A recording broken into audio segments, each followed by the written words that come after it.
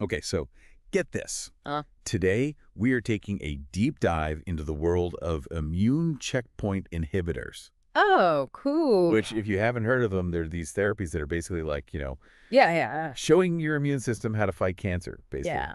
And we've got expert speaker here to kind of walk us through all this really cool stuff. Yeah. Happy to be here. It's such a cool area of medicine, you know? We're Right. really figuring out how to empower the body to Totally. use its own defenses. Yeah, and, I'm all about a good analogy. Yeah. And Oh, yeah. reading these articles from Assay, Genie, I was like, it's like we're hacking into our immune system Uh-huh. and, like, removing the limits, Yeah.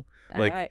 but I feel like before we get too far ahead of ourselves, we should, like, back up for a second Yeah. and just be like, For sure. why is boosting our immune response so important in, Right. the fight against cancer, like, in the first place? Well, so cancer cells are really tricky, right? They evolve in ways to kind of evade detection by the immune system, Oh, almost like they're wearing camouflage. sneaky. Yeah, so they can like hide from our immune system's radar. Wow. And they can actually send out signals that suppress the immune response, so it makes it even harder for our bodies to, fight back. So they're, like, extra sneaky. Extra sneaky. Yeah. It's like they're playing hide and seek, but the stakes are really high. Yeah, exactly. So that's where these immune checkpoint inhibitors come into play, right? Exactly. They're like what would be a good analogy, like the X-ray vision goggles or something? Yeah. That let our immune system be like, wait a minute, Right. I see you. Yeah, that's a great way to put it. Okay. It's like we're giving the immune system Yeah. the tools it needs to see through that camouflage. Yes. So essentially, these drugs work by targeting these specific proteins on our immune cells, and these proteins are called immune checkpoints. And you can think of them like an off switch that kind of regulates our immune response because we don't want our immune system like constantly going and attacking everything. Right. Yeah, that makes sense. That would be bad. We don't want to going rogue or anything. Exactly, yeah. So we need to make sure it's like carefully controlled. Okay. But the thing is, cancer cells can actually hijack these checkpoints. What? So they can actually flip the off switch to avoid being attacked by the immune system. No fair. Yeah, they're basically using our body's own defenses against us. They're like those bosses in video games that, like, steal your power-ups. Exactly, yeah. I hate those. But the good news is Yeah. researchers have been working really hard, Okay, yeah. developing ways to fight back. Phew.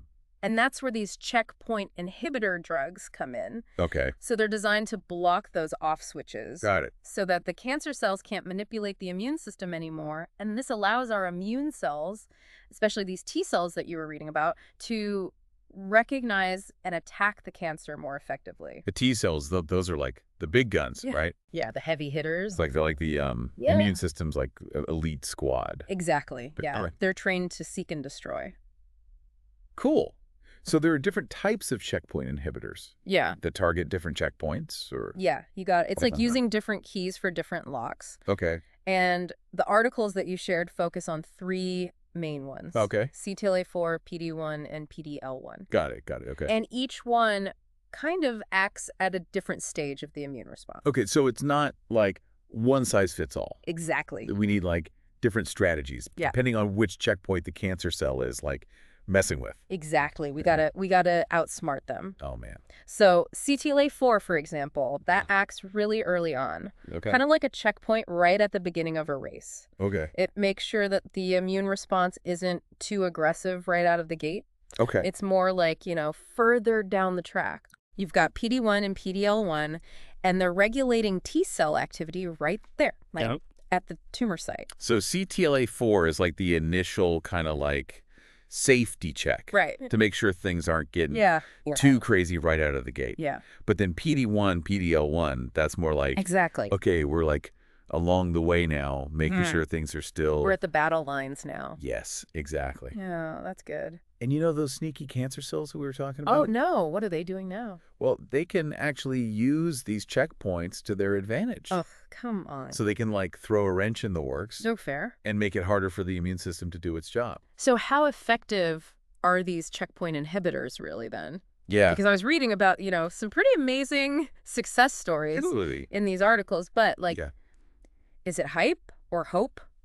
It's definitely hope. Okay, good. We're seeing some remarkable success with these treatments? Especially for cancers like melanoma, lung cancer, bladder cancer, Okay. kidney cancer. Mhm. We're talking about improved survival rates, Okay. long-term remission, Yeah. even complete responses in some cases. Wow, that's amazing. It's really groundbreaking stuff. So I have to ask about this one study Yeah. that you sent me. I think you know the one I'm talking about. Yeah. About the melanoma patients where they got the combination therapy.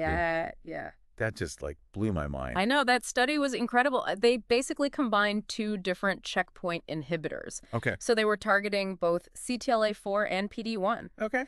And they saw these like response rates as Yeah. high as 60% in some cases, Wow. which is significantly higher than with either treatment alone. That's incredible. It's like we're giving those T cells like a Yeah. double dose of power-ups. Totally. Yeah, like they're ready to go. Okay. So that begs the question then.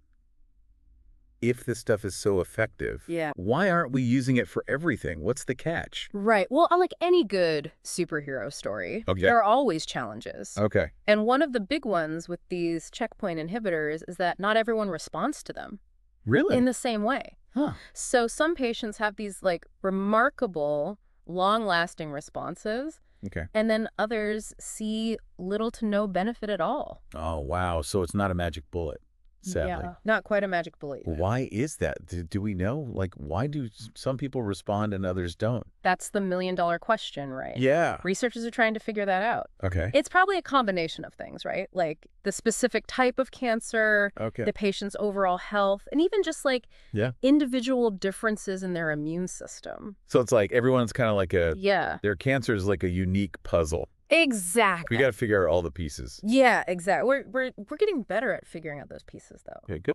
And as we learn more, we can develop more targeted treatments. Right. But we also have to remember, even with these incredible advances, Yeah. there's still some risks. Okay, you're talking about like the side effects that they were talking about in the articles. Exactly. The IRAEs. The immune-related adverse events, yeah. Those caught my eye, for Yeah. sure. And I bet our listeners are like, wait a minute, hold on. For sure. Tell me more about this. So For sure. what's the deal with those? Yeah, so because we're taking the brakes off the immune system, right? What? Sometimes it can get a little overzealous, Okay. and it can start attacking healthy cells and tissues. Oh, no. And that's what causes these IRAEs. So it's like those P cells Yeah. in their like eagerness to go after the cancer, Yeah. they might accidentally hit like a friendly target. Exactly. Yeah. It's like, Okay. imagine you've got this really vigilant security guard, Okay. and they're suddenly given free rein to like apprehend any potential threats. They might be really good at catching the bad guys, Yeah. but there's also a chance they might mistakenly, apprehend an innocent bystander. Yeah, that makes sense. It's a tough job, right? It is, yeah. It's all about balance. Yeah. Got to keep things in check. Exactly. And that's why, close monitoring and management of these IRAEs is so important. All right. The good news is most of these side effects are manageable, Okay. That's good to know. especially when they're caught early on. So knowledge is power in this case. Exactly. The more we know, the That's better like we it. can kind of advocate for ourselves, be aware of what's going on. Absolutely. But before we move on to the future of immunotherapy, Yeah. I did want to circle back to something in these articles that I thought was so fascinating, Yeah. which is the CD8 plus T cells, Oh, yeah. which I think they were calling them cytotoxic T cells Yeah. as well, Yes, that's right. Yeah. which, I mean, honestly, the way they describe how they function is just wild. Mm.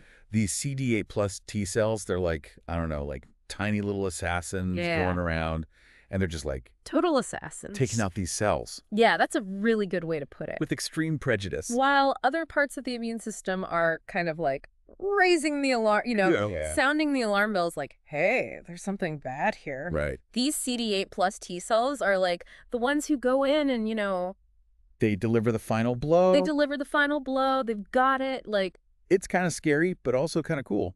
yeah, it's very precise. Yeah. They have this very specific mechanism for how they kill the target cells, the cancer cells. Yeah, and it's called like the perforin-granzyme pathway, right? Yes, exactly. Which, I mean, come on, that sounds like I know. It sounds like something out of like a sci-fi movie. straight out of like a sci-fi action film. Right. Yeah, it's very dramatic.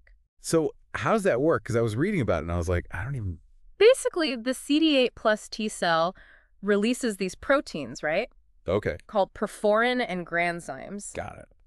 And perforin is like, imagine a drill. Okay. It basically punches holes in the cancer cell's membrane. Oh, no. So it's like, whoa, It's poking holes in it? poking holes in it. Oh, wow. And then the granzymes, which are these other like tiny enzymes, they can get in through those holes. Oh. And they basically set off this process called apoptosis. Which is basically It's just like programmed cell death. self-destruct. Exactly. It's like hitting the self-destruct button on the cancer cell. That's so cool. And the really amazing thing is these checkpoint inhibitors we've been talking about, Yeah. they actually make these CD8 plus T cells even more effective Really? at this whole process. That's like they were already good, but now. It's like giving them, like Yeah. better weapons, better intel. Yeah. Enhanced. Yeah. Yeah. They're like, all right, we're ready to go now. They can like really hone in on their targets. Exactly. This is incredible. And it seems like, Yeah.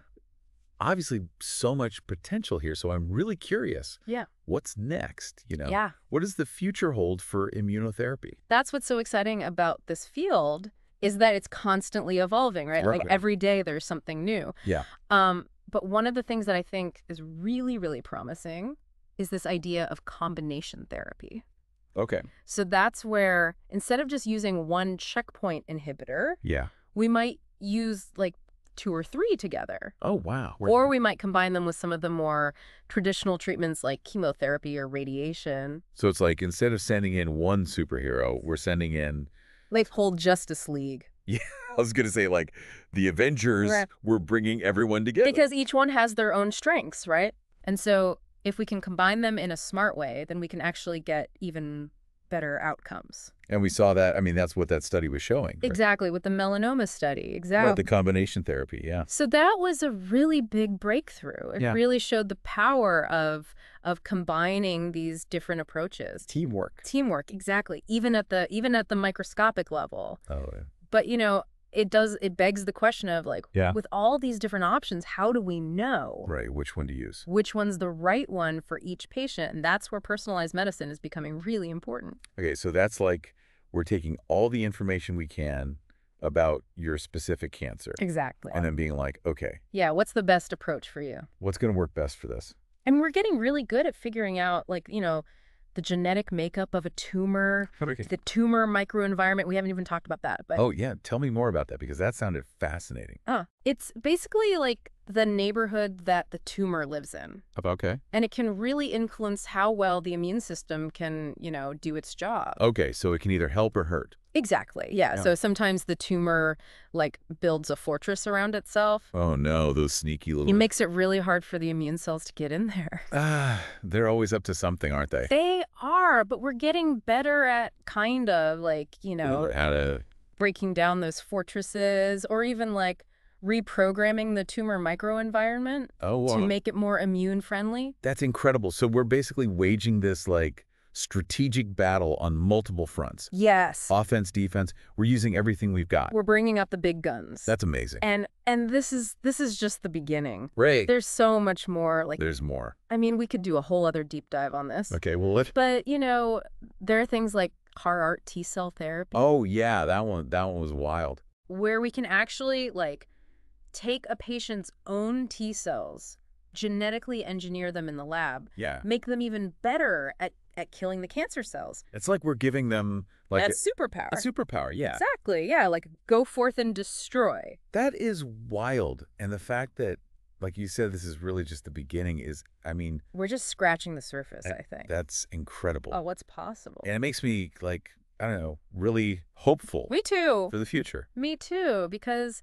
the more we learn about the immune system, Right. the more potential we unlock for these even better, less toxic treatments. Yeah, we're not just like attacking the cancer directly anymore. We're not just using like, brute force anymore. Right, we're like enlisting our body to help us fight back. We're being smarter about it. This is amazing. Yeah, it's a new era of medicine for sure. Well, expert speaker, this has been incredible. Thank you so much for walking us through all of this. Oh, it's been my pleasure. I could talk about this stuff all day. It's amazing to see how far we've come. Yeah. And to think that, these groundbreaking therapies were once just, an idea. A glimmer of hope. And now it's becoming a reality for so many people. And they're only getting better. That's so cool. And I think, Yeah, it's really a testament to, the power of research for sure. and the dedication of so many people working in this field. Absolutely. Yeah. And to our listeners, thank you for, joining us for this deep dive. And remember, Yeah. Knowledge is power. knowledge is power. So keep learning, keep asking questions. Exactly. The more you know about this stuff, the better equipped you are to, talk to your doctors. Advocate for yourselves. Yeah, Yeah. exactly. And make informed decisions about your health. Absolutely. This is awesome. Well, until next time. See you later.